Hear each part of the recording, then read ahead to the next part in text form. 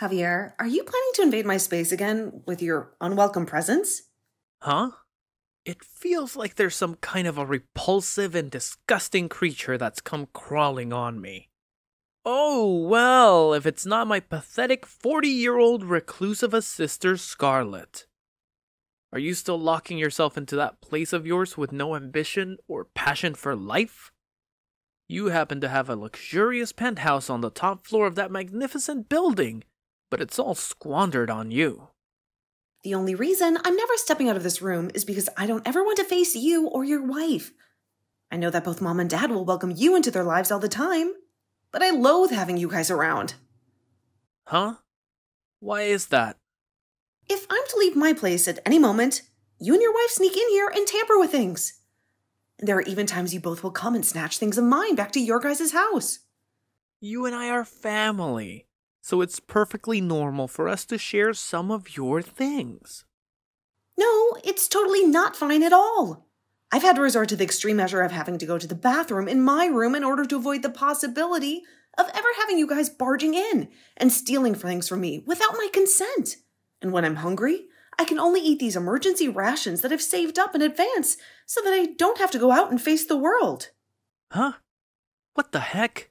You're a crazy woman. Hearing you say things like that about our lifestyle really makes me want to come over to your place even more than before. What? Hey, tonight I'm gonna be staying over there. Please and thank you. I want you to go away from here right now. This penthouse is not the place where you and your wife can just come over anytime and do whatever you please. And this rule applies not only to you two, but also to Mom and Dad as well. Do you understand? What? What the heck are you ranting about now? Why don't you take a good look at yourself in the mirror for me, and then try to repeat all that nonsense again? What are you saying? That doesn't even make any logical sense. Oh, it does make sense. You are already in your 40s now. Yet you still have the audacity to plan on living in Mom and Dad's penthouse for the rest of your life? You're nothing but a parasite who feeds off those two. What did you just say? I don't want to hear your meaningless questions anymore. Listen carefully, Scarlet. That penthouse is supposed to be inherited by someone like me, who is the older brother, which means that I have the authority to decide who gets to live in there and who doesn't. Wait a minute. I really want to know what the frick is going on inside your head right now. This penthouse is not Mom and Dad's property, and it is sure as hell not going to be yours anytime soon. Do you hear me? I really want to know myself what's going on with your delusions. Like I've been telling you, you have absolutely no right to still be living there. Mom and Dad are still residing in that place with you, which means that the place belongs to them. Am I right? Have you already forgotten everything I explained to you before? Oh, I remember the story you made up about how that place happens to be your fiancé's. But as of this moment, he's overseas and he can't do anything to stop us from coming here. So, you do remember what I was telling you about? Do you really expect me to believe that you have a fiancé who's overseas now? I've never even seen or met this fiancé of yours before. And why the hell would he choose to go overseas when he should be focusing on marrying you? This must mean he's not a real person, am I right? I told you before that he was assigned to go overseas for his work, didn't I? You're insane. Do you want me to call him right now and have him talk to you? I can ask him right now, and I'm sure he'd be more than willing to do a video call with you so that you can see his face for yourself. Ah, yes. You're still going on about your imaginary boyfriend now. What are you talking about? Come on now. You're too old for that kind of crap, alright? It's pathetic for me to hear something like that from my little sister, to be honest. I guess you really are the type of person who won't ever change their ways unless they're confronted with a cold hard truth. What are you talking about? Don't worry about it. It's nothing. Well, I hope you enjoy whatever time you have left for living as a shut-in here.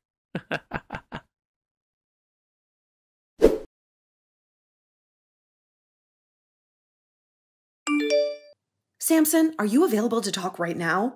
I really need to speak to you about something. Hey, Scarlett, isn't it like 2 o'clock in the morning over there right now? You have to call me at this late hour of the night, huh? I don't want you to suffer from any lack of sleep just because there is such a huge difference in time zones between us. You need to take care of yourself.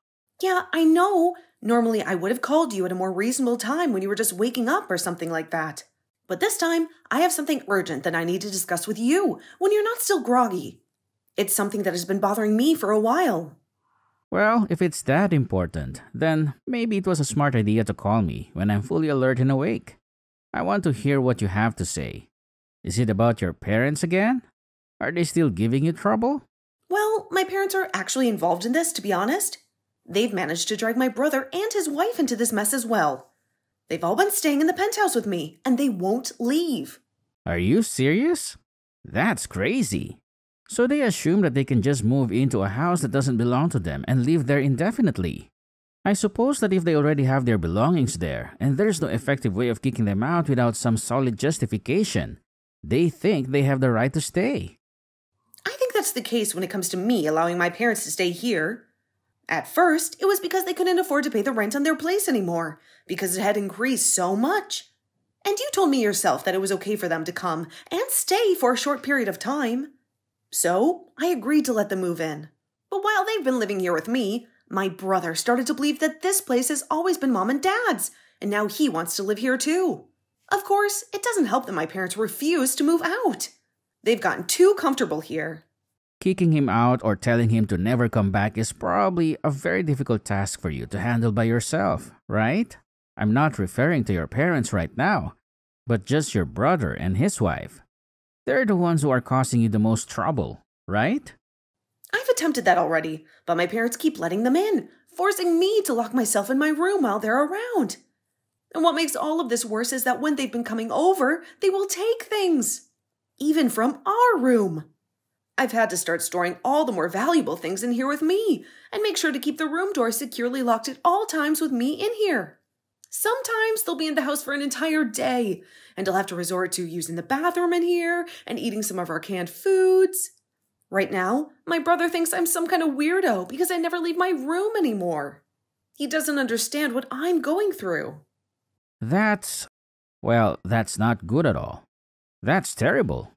And actually, if they're stealing things from the penthouse, you could report them to the police. You have the right to do that. They're breaking the law. Well, I've been wanting to do that, but I thought it would be better to wait for you to come back home, since it's not my penthouse. It's yours. And, as of right now, it's a 1-against-4 situation with me going against my whole family. Calling the police at a time like this would most likely make things worse for me. They would hate me even more. Hey, Scarlett, out of all the things that you have, how much of it is stuff that you could? Never leave it out and would like to keep for as long as possible. I'm asking you this for a reason. Huh? Let me think about that. That's a hard question. This isn't meant to be a trick question or anything like that. I just want to know how much you have that you would not want to lose under any circumstances. It's important for me to know. Well, to keep the list brief, I'd have to say clothing and jewelry that you've given me throughout our relationship, and the engagement ring that I have. Also my laptop that has all my work information on it, and all of my backup hard drives and such, and also the pressed flower collection that I inherited from my grandpa before he passed away. What about that printer that I have? Do you think that's something that we could easily buy again? That's a good point. I think that we could easily buy that printer again if we ever need to. Well, in that case, I guess those are the only things that I would never want to lose under any circumstances. All right, do you think you can manage to fit all those things into one large moving box or something similar to that? Right! All of those things that I mentioned before aren't very big or really that heavy anyway, so I could probably squeeze them all into one moderately sized box. Can you please tell me why you're asking me things like this? Sure. I was planning on telling you what will happen tomorrow morning over there for you, but, well, I'll let you know now. Next week, I'm planning on coming back to the States for a short while. Wait, really? Samson, does this mean that things are finally... That's right. It seems that things have progressed a lot faster than I'd anticipated here, so... Well, I'll be able to stay in the US for about 3 months or so this time. So I was thinking that during that time, you and I can sort all of this out. Understood. I'll do whatever I can here to start getting things ready for us. Alright, if you can assist me with that box, you'll pack up with all the things that you don't want to lose. That would be very helpful. Well then, do you think we can end the call here for now? It's the middle of the night for you, and I'm sure you're feeling sleepy, right? Well, I'm actually feeling a little sleepy. Then you need to go to sleep soon because there are more things that I need you to do. I'll send you the list and you can get started on them. All right then, Samson. Maybe I'll send it in a few hours from now. Then I'll read it when I wake up, please. Well, good night, Scarlett. Good night, Samson.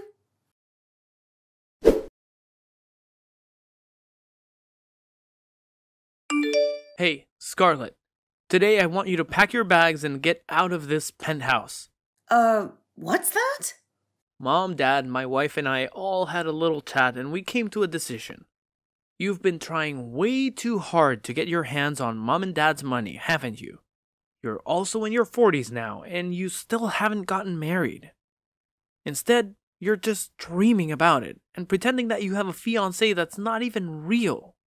Did you ever stop and think that maybe the reason why I might not be married yet is because I happen to have a useless family that is always mooching off of me? You have no right to say that about us when you're an old hag that can't seem to distinguish lies from reality. We're doing this to get you to wake up from that stupid dream that you have about some fiancé that you think you have. We're making you homeless. Do you understand?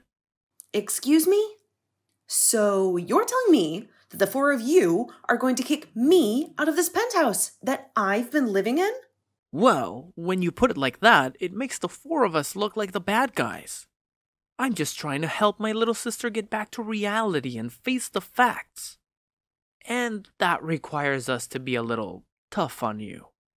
Well, I'm not even there anymore, okay? I wasn't able to relax or enjoy myself in that place while you and your wife were there. So, before I had to deal with any of you guys anymore, I made my move and left. Oh, really?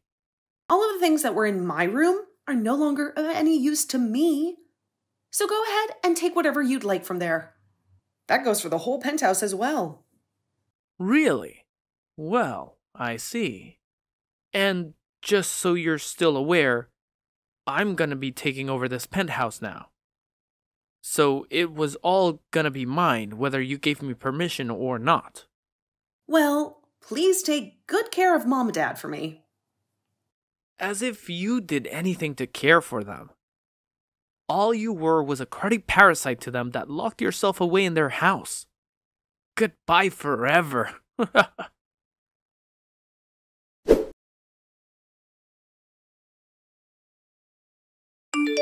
Hey, Scarlett. A freaking lawyer is here at the door. He's been going on and on about whose place this penthouse is and whose name is on the ownership papers. What the hell is all this nonsense about? I'm sure that the lawyer has already explained that part to you in detail, right? My fiancé, the one who has his name on the penthouse making it legally his, is asking you and the 3 other squatters that are living there with you are going to get the heck out of his place right now. What are you talking about? This penthouse is Mom and Dad's place. They've been living here for a long time. I told you so many times already that it's not their place. It's my fiancé's place, you idiot. He bought it a few years ago, and he let me live here with him. But Dad said... Both Mom and Dad had to end up stumbling into that place with me because the 2 of them are too stupid and hopeless to help themselves anymore. They lost their apartment and they had nowhere else to go. And after they started to force themselves to live with me long term, you started to think for no good reason that the place was Mom and Dad's and that you could come and visit anytime you pleased. Are you starting to realize how stupid that was of you? And that there's no way out of this mess now? Huh? Why are you trying to blow so much smoke up my butt? You're lying to me, aren't you? Are you kidding me? I'm not lying to you. I'm telling you the truth.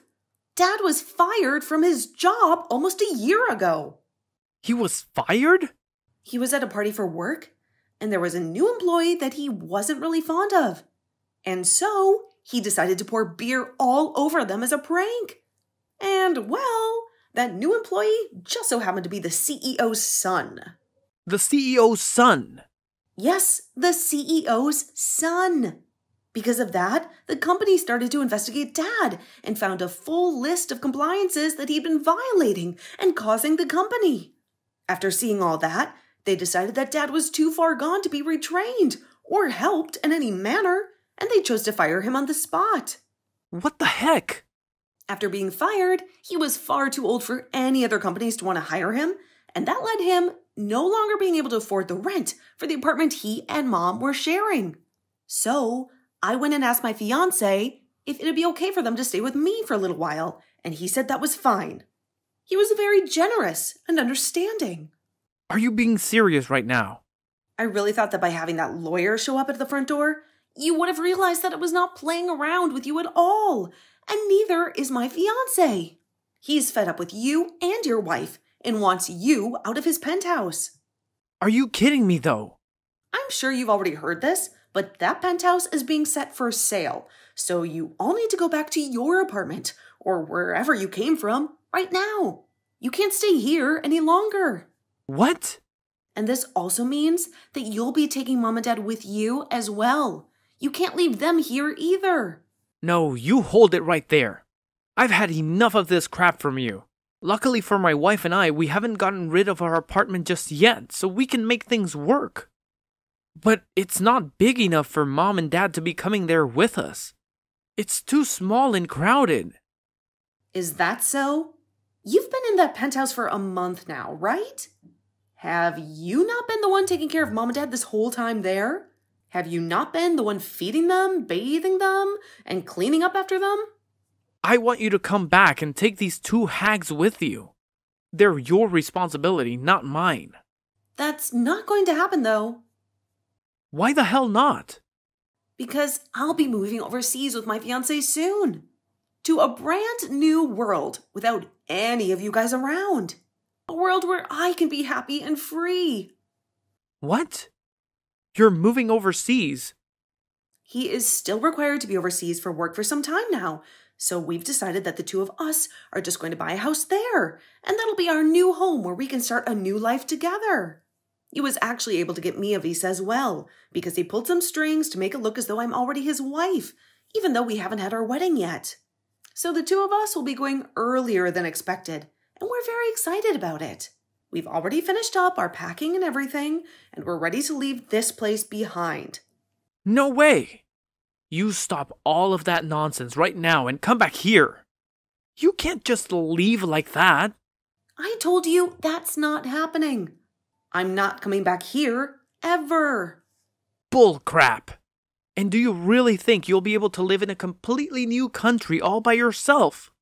You're in your 40s now, and you've lived your whole life spoiled by Mom and Dad. You've never worked a day in your life, and you have no skills or qualifications. You really think you can speak another language that will allow you to live well in a foreign land? Good fricking luck with that. You know what? I'm a translator. That's what I do for a living. A translator? You're joking, right? I'm not joking. I only started doing it after being proposed to by my fiancé, but I've learned that I am really good at it. I can speak several languages fluently, and I can translate any text or speech with ease. Are you serious? You're kidding me. I'm serious. I've been with my fiancé for over 5 years now, by the way. Did you know that? What? No, I didn't know that. I told him that the reason I didn't want to marry him yet is because all my family was toxic, and I didn't want him being dragged into all your guys' drama.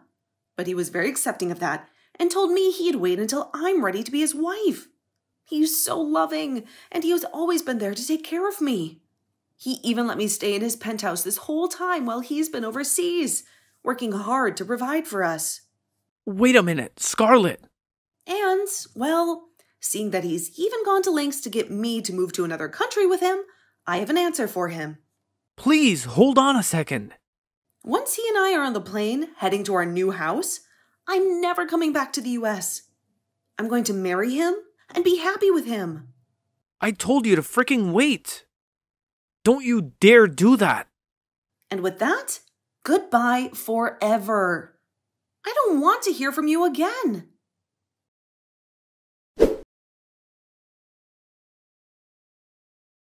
A few days after that fateful encounter with the lawyer, my older brother and his wife decided to end their marriage and get a divorce. I guess that his wife started to realize the risks of living with him, as her husband was getting way too high on drugs and alcohol, and made her choice on the matter. She didn't want to be associated with him anymore. And as for that apartment that she'd been living in with my brother, it happened to be under her name only. She had paid for it with her own money. My brother and both my parents were kicked out of her place then and forced to become homeless for a few days as they marched over 20 miles to get to a family friend of theirs' house. They had no other place to go. They were all allowed to reside there for a little while, and while doing so, it seems that my dad started to look for work online. He wanted to find a way to support himself and his family. I thought that luck was on their side this time, and that they would finally be able to get back on their feet. But that's when I found out the shocking truth. The three of them have loads of debt, and by the looks of it, those three are never going to be able to break free from this life of never having any money, and should get acquainted with life as poor people. They had borrowed money from many sources and couldn't pay them back. As for myself, I received my visa and was able to leave the US with my fiancé. He was so happy to finally have me for good this time, and wanted me to know he'd never leave my side again. He had missed me so much. And when we touched down in a new country away from my family, he asked me if we could get married that month, and I said yes. I was ready to start a new life with him. He had already bought a house for us, and he had a stable job. He was everything I ever wanted.